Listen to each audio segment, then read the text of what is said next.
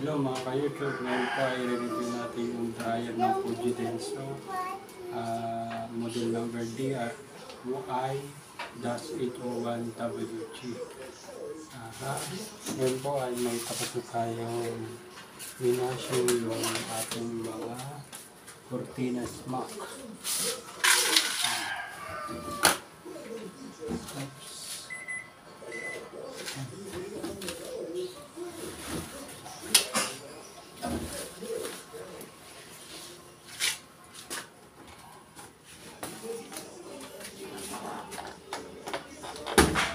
Yan, may ilaw po siya.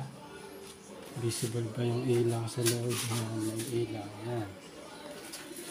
Ngayon, ilagay natin yung dryer natin.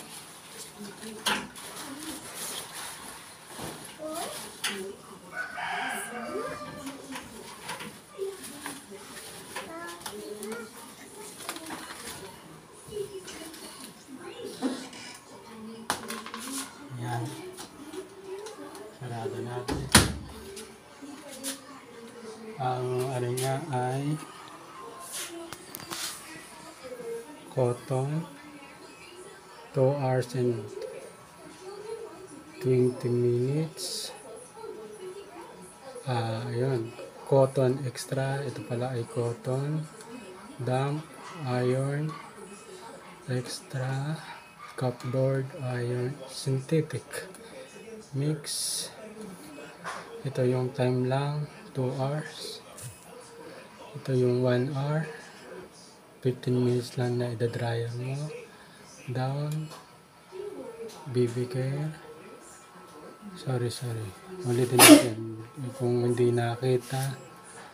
Freshening up.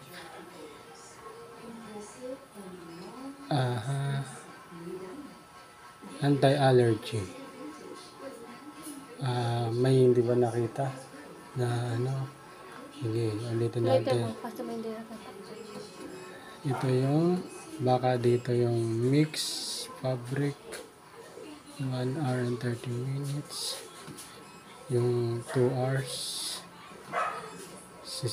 1 hours 15 minutes. Down BB care freshening up anti-allergy. Yan po yung mga oras. Tapos ano lang natin sa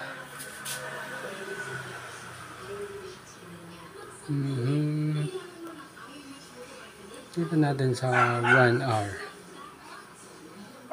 Tapos dito po ay anti-crease. Ito po yung para hindi mag-bol-bol. Ayan po yun. Tapos delay time hanggang 24 hours din po kagaya ng washing.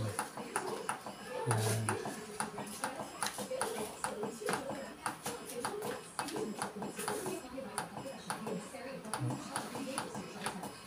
Ayan, hanggang 24 hours.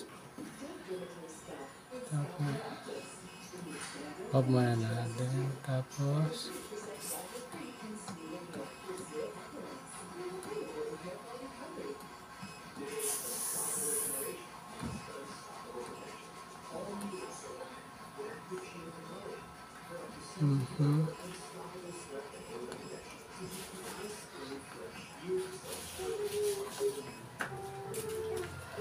synthetic.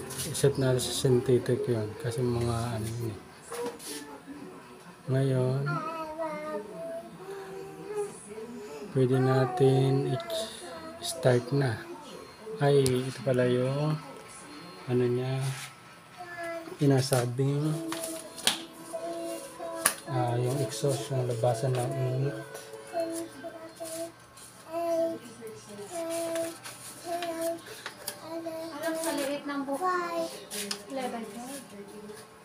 Ano, sa liit ng mukha mo, baka shoot ka din. Huwag ka masyado nakabukas ka na dito. Ito yung ventilation hose niya, yung kung saan lalabas yung init. Ayan po. Ayan po yan. Ayan. Ayun tubo. Yan yung setup natin. Tubo. Ayun, palabas. Ayan. Ayun.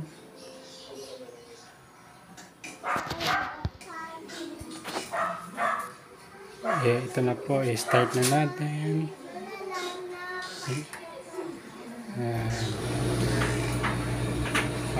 Child lock. Kailangan mo ilong press to para sa child lock.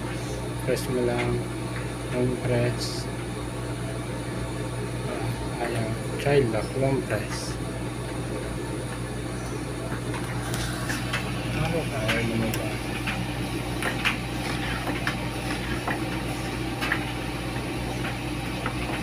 Yan. Ito na yung child lock. Sabihin, hindi yan mabubuksan at magdilipat mo siya error. Yun. Hindi error yung malabas dito, kundi walang nagbabago sa kanya. Nakalak lang talaga. Hindi katulad ng washing natin ay may error na lumalabas ito. Wala. As in, yun lang talaga. Yan na po.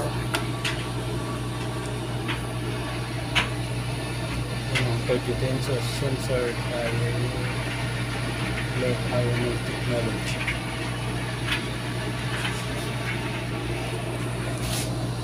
Tingnan natin yun.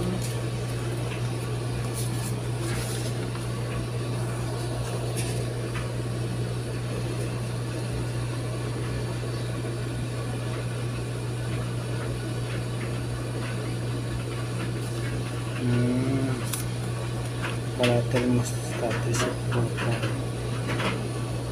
Yun, importante yan. Thermostat reset button nandun. In case na kailangan natin mag-reset.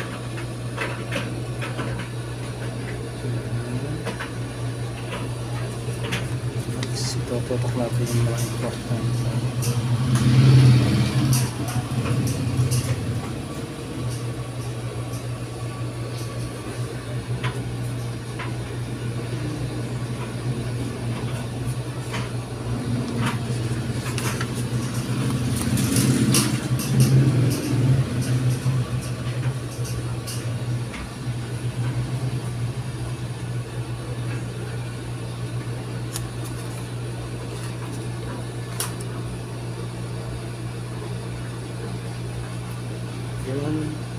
Yung filter niya ay nandito. Yung lagi natin ano, kada magta-dryer tayo, tatanggalin natin ay lilinisan natin dun sa loob. Anak pa mo. Next, wag na yun, ano?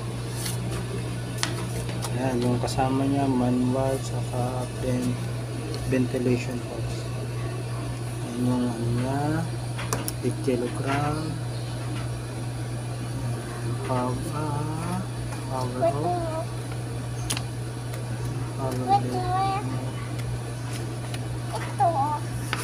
wait na ano, tignan natin yung mag-adjust ka ulit, mag-adjust ka ng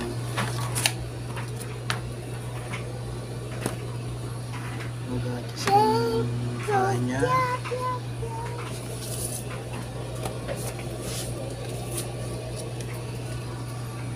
Yan yung design ng ano mo. Kung gusto mo dito sa gilid, ililipat mo lang yung takip para dito yung hose mo. Ako dito yung ginamit ko, yung dito sa gilid, hindi yung nasa likod.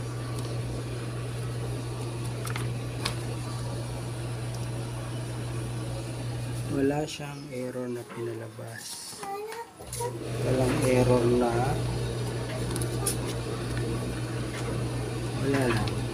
walang error na inilabas siya.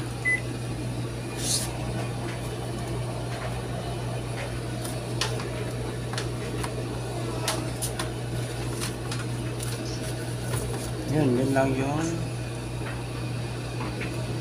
FUJIDENZO dryer.